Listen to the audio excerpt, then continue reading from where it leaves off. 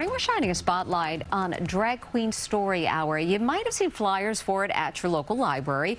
Drag queens read stories to children. The event promotes inclusivity and freedom of expression, but it's received some backlash across the country and here at home. Earlier this week, we told you about the vandalism that occurred outside the home and office of New York City Councilman Erik Bottcher after he showed support for a Drag Queen Story Hour at the 20th Street Public Library on Saturday.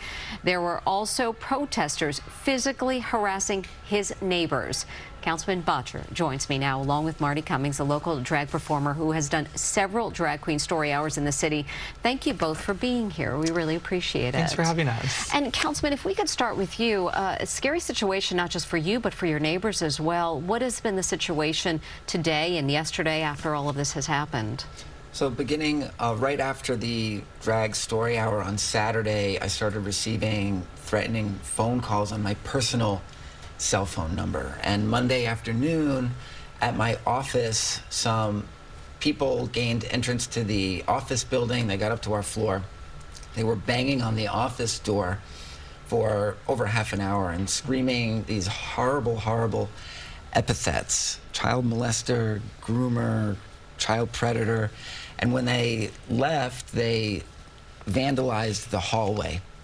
A few hours later, I was at a synagogue at a menorah lighting, and I had my phone on silent. And when I was leaving, I looked, I had all these messages from my neighbors. I knew immediately that meant that they were at my home. They had gained entrance to the building. 2 of them were arrested. When I arrived, there were horrible epithets written on the sidewalk, all the worst things you could call someone: pedophile, you name it. And apparently one of my neighbors was shoved into a car, a neighbor who tried to tell them they shouldn't be entering the building. So it was a really, really ugly, ugly display of hate and just unhinged bigotry. And what are your concerns now for you and for your neighbors as well? Is there security in place? What is your plan going forward? I feel safe. The NYPD has been really great throughout this situation. They were on the scene immediately, both at our office and at my home, and everyone in the block has been really, really incredible. We're all in this together. It's been an incredible display of solidarity. And this all happened after you showed support for a Drag Queen Story Hour. And Marty, I wanted to ask you, you've been involved with this for, is it 5 years now?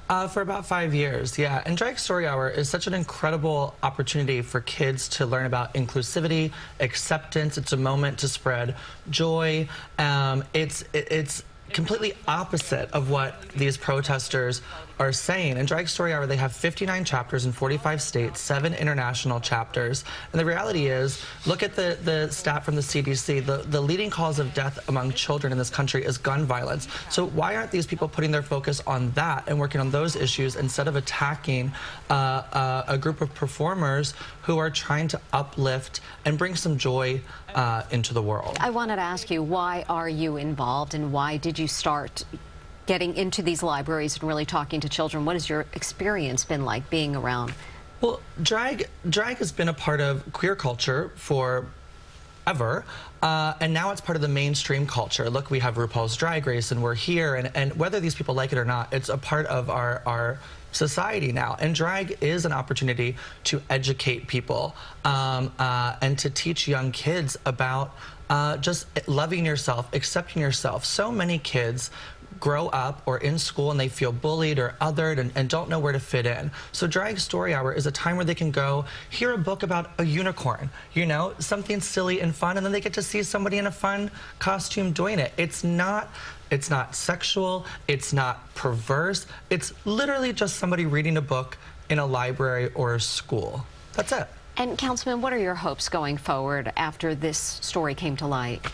I hope that we've been able to shine a light on who these people are, because this is a group of unhinged conspiracy theorists, and this is just the latest conspiracy theory that they've latched onto. The people who came to my home are the same people who went to the health commissioner's home over the vaccines.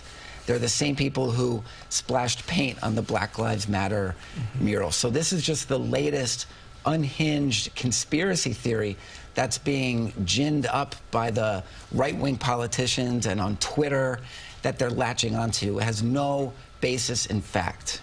Well, we appreciate you for coming on. And just before we go, your message to the community who may have questions about Drag Queen Story Hour. What do you want them to know? I would just tell the community to open your mind and your heart. And it's like Erik said, what's happening on Twitter and what's happening from certain politicians' mouths, it carries weight. Using old tropes like groomer is dangerous and will get people hurt. And here in New York City, we have a council member, Vicky Palladino, who has used those words against her colleagues. Their followers will listen and take that into action, and that's dangerous. So I encourage people to open your minds, open your hearts, and let kids just enjoy a story hour. You know, of course, there's nightclub shows and then daytime shows. They're different. And if you don't want to go, you don't have to go. Well, thank you very much for taking some time to talk to us today. We really appreciate it. And for more information on Drag Queen Story Hour, you can head to cbsnewyork.com. We'll be right back.